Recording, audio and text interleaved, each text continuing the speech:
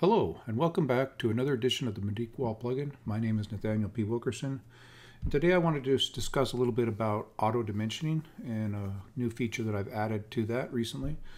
So, as many of you know, this is, of course, after January 1st. We've moved the some tools out of the Wall plugin and into what's called the Medeek Project plugin. And here is actually the Medeek Project plugin toolbar.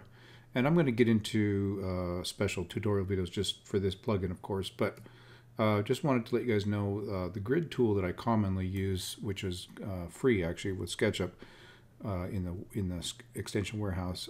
I've developed my own kind of draw grid tool, I guess, and the only reason why I say this is because I've basically taken the free grid tool and augmented it a little bit. And as you can tell, I've got like these major grid lines and combined with the minor grid lines, it just makes it visually a little easier to, kind of figure out where all your dimensions are. So let's just get started. First of all, let's lay up some walls here and get started. So I'm just going to throw down some basic walls, exterior walls primarily, just to have something to work with. So let's just go ahead and make this kind of L-shape theoretical house layout. Okay, so there we go. We got some walls. Let's throw a few doors in it and windows, just to have something to work with again.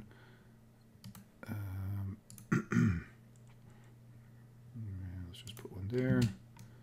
Okay, so you could go ahead and put all kinds of stuff in there, but first of all, I just wanted to show you that with the grid line tool, it's kind of nice because now I've on this default 4-foot grid, you can quickly see where how big your walls are.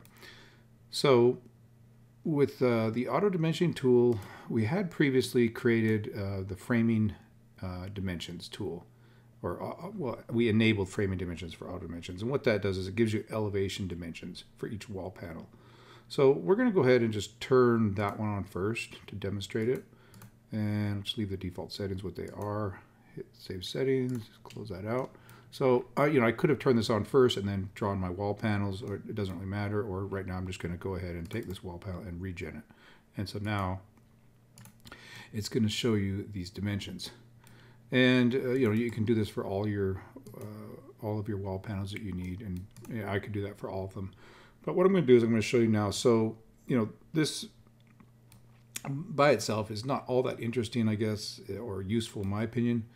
But with what used to be in the wall plugin, of course, is this scene generator under the Medeek documents toolbar. Of course, now this is actually in the projects plugin now.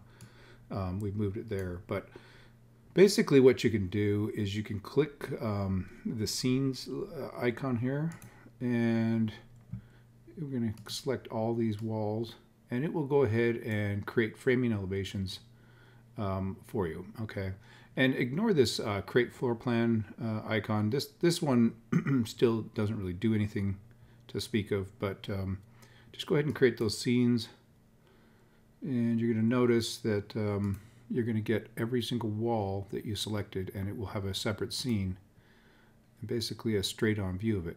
And so, typically with something like this, if you're going to show like a framing elevation plan, you're going to want to toggle all of your layers that you don't want to show. So, that's usually what you would do.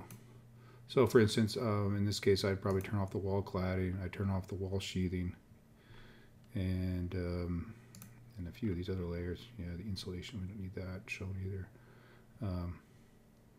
Let's just go ahead. And there's a lot of layers here, of course, but we just have to find them all, the ones we don't want, and turn those off. And granted, you could do this, of course, in the main model first before you go ahead and create these scenes. Probably be a little easier, but either way, you'll get your what I typically call a framing elevation. So I'm just trying to get everything here. Okay, we need to turn the windows off, I guess. Yep. And the door hardware. And the casing, wall casing. There we go. Okay, so now we've reduced it down.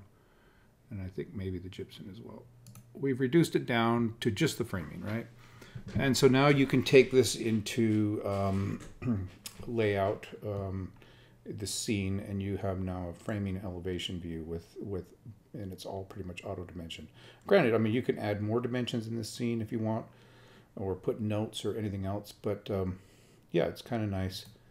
You have these scenes automatically generated for you, and of course you need to make sure you save that scene before you move on, but you understand what I'm getting at here.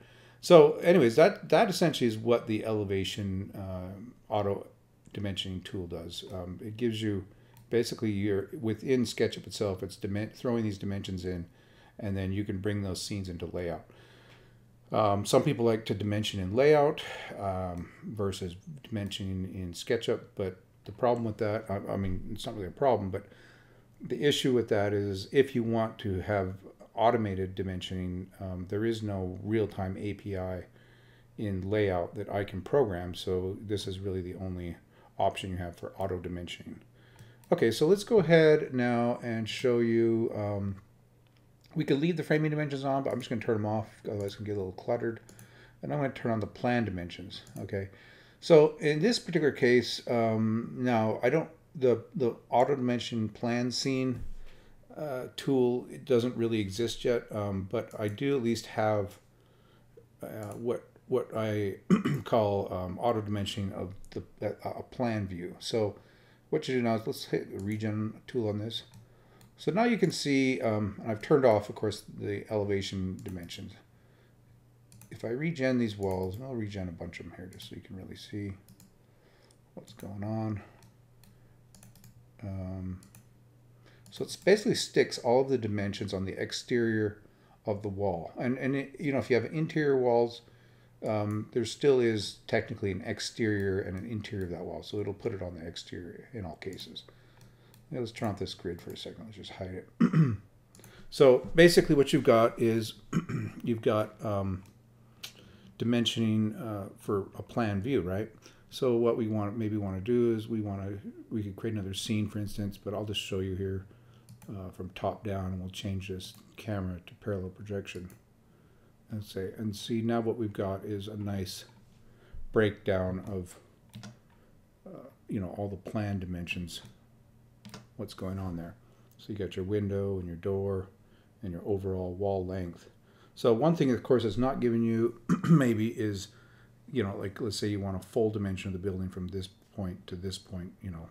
So, you know, you'd have to add those dimensions in, but at least you're getting it's auto-generating dimensions in the plan view for each wall panel. So, you know, I don't know how useful, you know, some of these auto-dimensioning features are, but I think at the very least it gives you some basic tools that, you know, for, I don't know, kind of a quick and dirty, you can get things done, or at least get you started down the right path.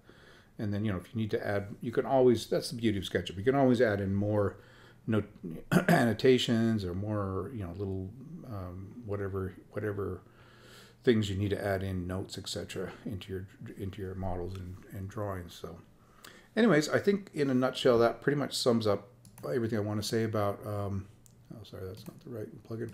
Everything I want to say about these two auto dimensioning features. This here dimensioning offset controls the offset from the well, it gives you a little blurb there to explain it, but basically you've got the 12 inches I have it set as a default, and then 16 inches, and you can set these at whatever you like, and they independently control the plan. This one controls plan dimensions, and this one controls the elevation framing dimensions. All right, well, thank you so much, and if you have any questions about this feature, please feel free to give me a call or send me an email. I'm always here looking forward to your feedback. Thank you.